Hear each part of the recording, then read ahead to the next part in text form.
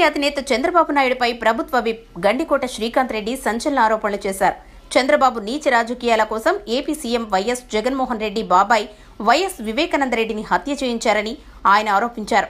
వెన్నుపోట్లు, కుట్ర రాజకీయాలకు చంద్రబాబే ఆద్యుడని తీవ్రంగా విమర్శించిన శ్రీకాంత్ రెడ్డి దివంగత నేత వంగవీటి రంగాను చంద్రబాబు ఎలా చంపించారో మాజీ ఎంపీ హరిరామ జోగయ్య తన పుస్తకంలో వెల్లడించిన విషయాన్ని సైతం ప్రస్తావించారు. 5 ఏళ్ల టీడీపీ పాలన లక్షల కోట్ల దోపిడీ జరిగిందన్న శ్రీకాంత్ రెడ్డి త్వరలోనే చంద్రబాబు, లోకేష్ భాగోతమంతా బయటకు వస్తుందని విమర్శించారు. నీకు ఓడిపోయినటువంటి బాధలో నువ్వు చేసినటువంటి పనులు అన్నీ కూడా ఓడిపోతున్నావని తెలిసి రాష్ట్రాన్ని అధోగత పాలు చేసావు. పరిపాలన చేతగాక రాష్ట్రాన్ని సర్వనాశనం చేసావు. ఆఖరికి నీ నీచ రాజకీయాల కోసం తన బాబాయిని కూడా అయినటువంటి వివేకానంద రెడ్డి గారిని చంపించావు. నాటకాలు ఆడుతున్నావు. మళ్ళా ఇప్పుడు ఎంత రాజకీయాలకు దిగజారుతావంటే గతంలో వంగవీటి రంగాన్ని ఏ రకంగా హత్య చేశావో హరిరామ జోగయ్య గారు చెప్పడం జరిగింది.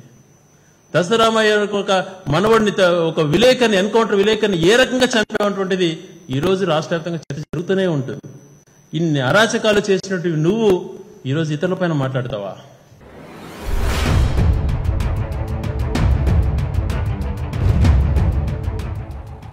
తాజా ఎన్నికల్లో ఏపీ ప్రజలు చంద్రబాబును చిత్తుగా ఓడించారన్న కక్షతో ఆయన ఏపీకి ఎలాంటి పరిశ్రమలు రాకుండా సోషల్ మీడియాలో తన భజన బృందాలతో ప్రచారం చేయిస్తున్నారని మండిపడ్డారు.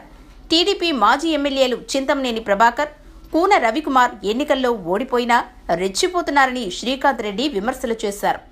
వైఎస్ వివేక హత్యలో అనుమానితుడిగా ఉన్న శ్రీనివాసరెడ్డి ఆత్మహత్య చేసుకోవడంతో డీజీపీ స్వయంగా రంగంలోకి దిగారు. ఎన్నికలకు ముందే వివేక పులివెందుల్లో తన నివాసంలో హత్యకు గురైన సంగతి తెలిసిందే. పోస్టుమార్టం నివేదికలో ఆయనది హత్య అని తేలడంతో అటు జగన్ చంద్రబాబుపై విమర్శలు చేయగా చంద్రబాబు కూడా జగన్ ఈ హత్య చేయించారని కౌంటర్ ఇచ్చారు.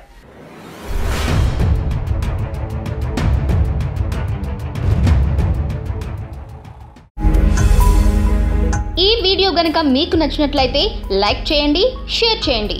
మరిన్ని వీడియోస్ కోసం మా ఛానల్ను సబ్స్క్రైబ్ చేయండి.